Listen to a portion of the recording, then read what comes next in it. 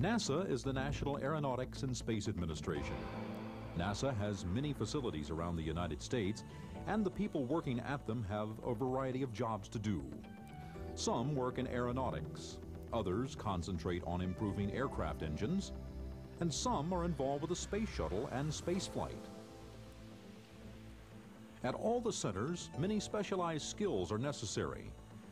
The Dryden Flight Research Facility is NASA's primary installation for flight research. It's located 80 miles north of Los Angeles on the western edge of the Mojave Desert. Over the desert, the sky is clear enough to fly almost every day of the year, and NASA has access to over 20,000 square miles of airspace for research flying.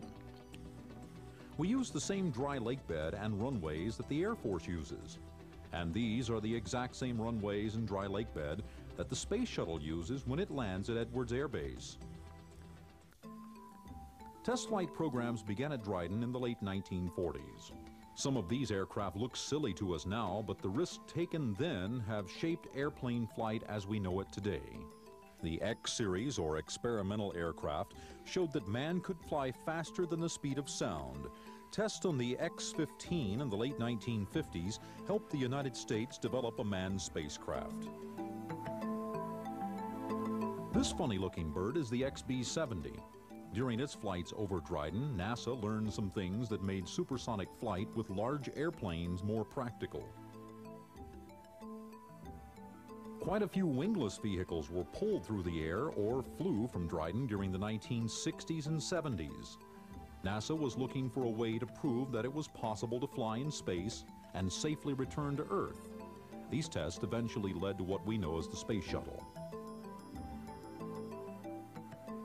Before the all-electric flight control system and fly-by-wire technology was put into today's airplanes, they were much heavier and slower. That's because rods and connections to steer the planes and keep them in the air were made of heavier metals. Now, computers could relay the pilot's instructions to the various parts of the airplane. The supercritical wing concept was also tested by NASA. It's a thinner wing, flatter on top and more rounded on the bottom. It cuts through the air better, which helps a plane cruise at higher speeds with less fuel.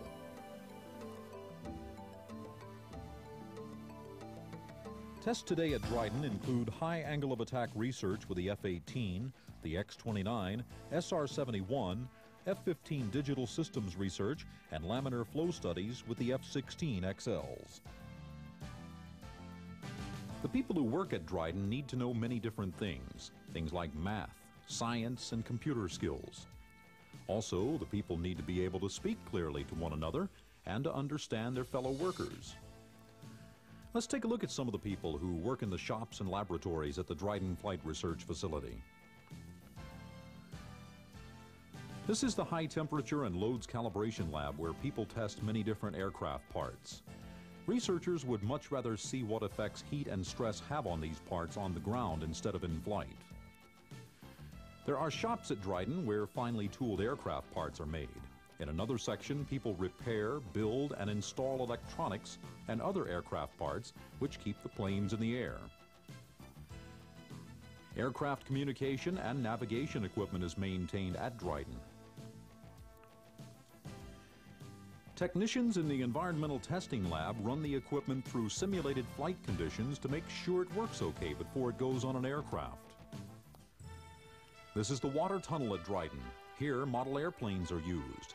Dye vents are installed on them so engineers can see the flows coming off the model, the same as if it was an airflow across the real airplane.